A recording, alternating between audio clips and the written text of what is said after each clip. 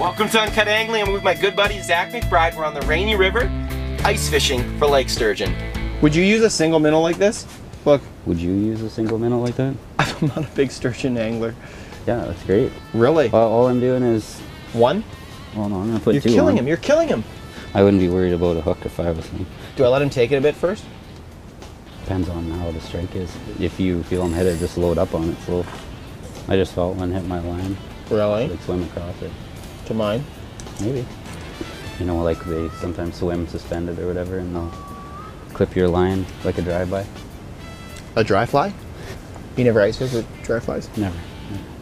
Be a different presentation than fish I haven't seen before. Yeah, it would. Did you say yeah, it would? Yeah, it would, definitely. Could you keep one down far enough in the water column to hook her up on the windy rig? Oh. On. Hey. Oh. Never sacrificed. You got a walleye? A sun chip. Did he pick it up or did he just spank it? Yeah, he just kind of leaned over with it. Is that a good thing? Probably swimming up current. That was amazing. When he moves the whole rod. Yeah. You don't mind me cleaning some of this out, do you? No. Just if I nick your line a couple times. No, that's fine. I'm using Power Pro, so. This is amazing. Yeah, the strength of them is just unbelievable, like relentless battle.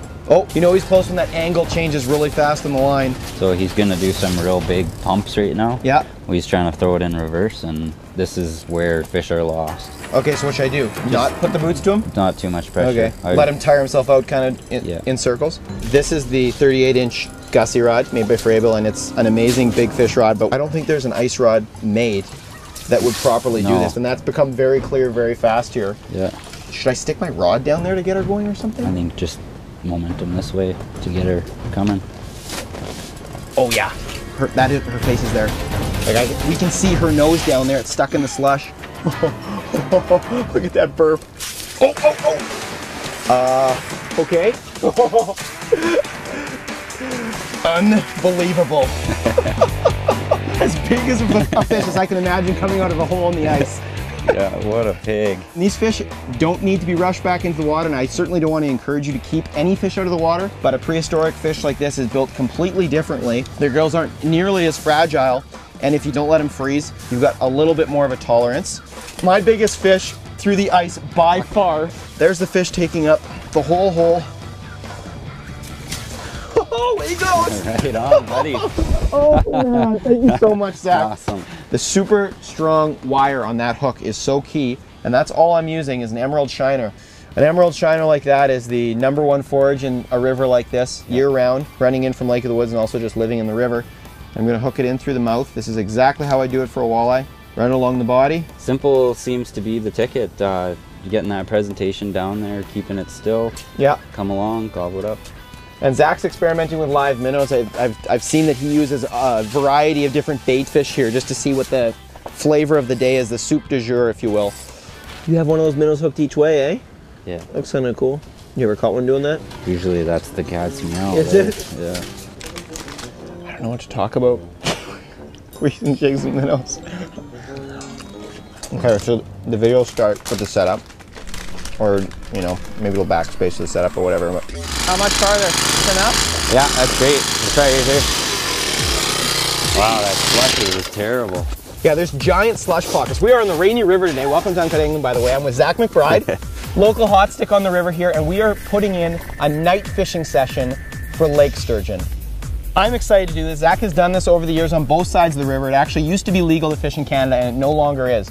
So to do this now, we actually have to come into the United States of America to target giant fish. It's a couple feet deeper this way? Yeah, I want that break from 15 to 20. So set the shack up right here? Yeah. I'll drill another hole right now. Okay. Okay, yeah, go ahead and widen it out. Right, yeah. Yeah, that's important to mention, you know, we're fishing with 10-inch holes, which is as big as a factory auger is made, but it is so important to widen that hole out at the bottom as much as you can just by drilling angles.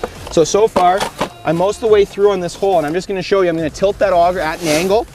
That way the top stays that 10 inches, but the bottom is flared out in all directions, especially favoring the downstream direction, of course, and that way it's gonna be so much easier to direct a big fish up this hole.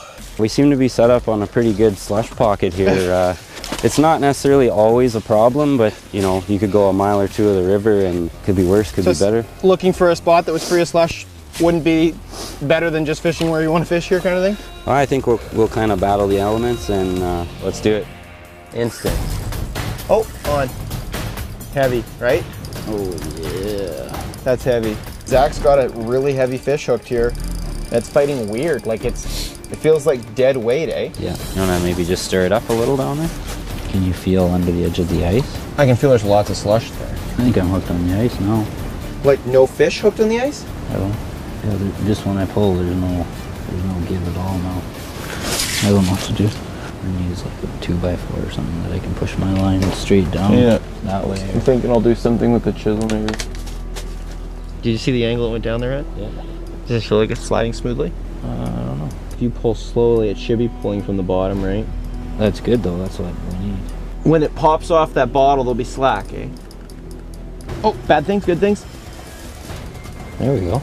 Are you loose? Yeah, well, he's free, he's fighting again. So we've got a direct line now again to this extremely heavy fish, but what you just witnessed was some crazy special ops stuff. What we had to do, because we had this fish way off away. What do you think, like 20 feet away, more? Yeah. Who knows? We really have no way of knowing. But he came up to the ice and he got himself in just even a little bit of slush, and what he was able to do with that angle so far away is he went dead weight on us. So what we did is first we tried poking down with the scoop, couldn't make any gains. So what I did is I affixed this water bottle very professionally with some electrical tape just to get a smooth edge here where we could run the line around, and I covered up all the rough edges with electrical tape. And then what we did is we just got ourselves a better angle on that fish. I dropped the chisel down, and then I even had about 12-15 feet of rope hanging off of it. So essentially, by the time I dropped that all down, pushing down with the line, you could picture that his line was down like this and then back up to the fish. And what we were able to do is free that fish, pull him off the bottom of the ice. And it made a little awkward bow and arrow pluck when it came off, but we have a direct connection to this fish again in result. He's at the bottom of the hole. Yeah, here he comes, here he comes. Yeah. Another amazing fish. This is a fatty, Zach. Oh! It's just a matter of getting his head started with all that slush down there. You can see that's a standard 10-inch hole, but we've got it hollowed out at the bottom like a lampshade almost. Makes it that much easier to get their head started. Those barbels are what it scratches along the bottom with as external mouth taste buds that it uses to feel out the bottom, and then drops that mouth down, sucks stuff up. That's why we're focused on the bottom. Awesome fish, buddy. Get on. It feels so funny not using a flash rod. Turn it on if you want to talk about it. Isn't it nice to not have to stare at your screen? It is nice. It is so nice. Not using flashers, laying it on the bottom.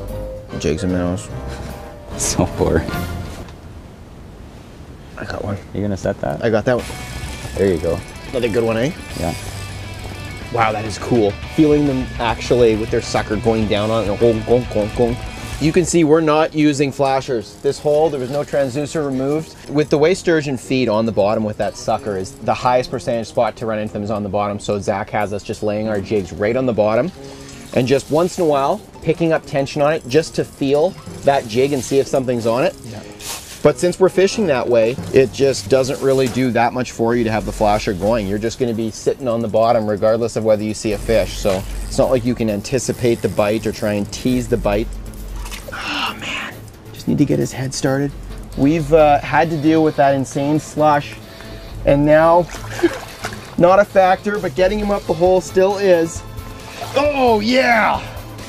Oh, this is incredible. This opportunity to get out here in the dark, lay some jigs and minnows on the bottom, get down over 20 feet, and this is what's lurking down there. Absolutely amazing. Yeah, just a beauty. Two different jurisdictions of two different countries on either side of the river. In Canada, Ontario, they don't even want you to fish for these fish. But luckily for us, there's a season open almost year-round catch and release for these amazing creatures in Minnesota. They've got a tagging program. They're doing a good job monitoring the population. There he goes on his own strength. Don't have this? Yeah. So when filming at night, a good variety of snacks is essential. Right now Zach's working on a Twix bar. Bristling sardines. Old Trapper beef jerky. Maynard's sweetest fish. More beef jerky. Jack Link's cheesies. Swedish fish. We just did that one. Did you just do that one? Peppies, a deadly combination with Gatorade. Ruffles all dressed. Nate's Baits. Gummy bears. Doritos. Wine gums. Gordy Juicy Squirts. Red Bull gives you wings. Fix gives you wings. And some Maynard's Swedish fish. Had you done that one yet? There's a hit. The biggest fish that swims in fresh water bites the lightest. Yeah. How does it feel? It seems like a long fish because of the Squirreliness. He's all ready for this. Because all of a sudden he's going to be here. You have him right there. He just needs to get his head started. Yep. Yep. Yep. A little more. Yeah, buddy. This is just the norm. Like, how many times can this happen in one night? Strange things done in the midnight sun. What can you say? The freaks come out at night. This is just a truly great body of water that we're able to fish.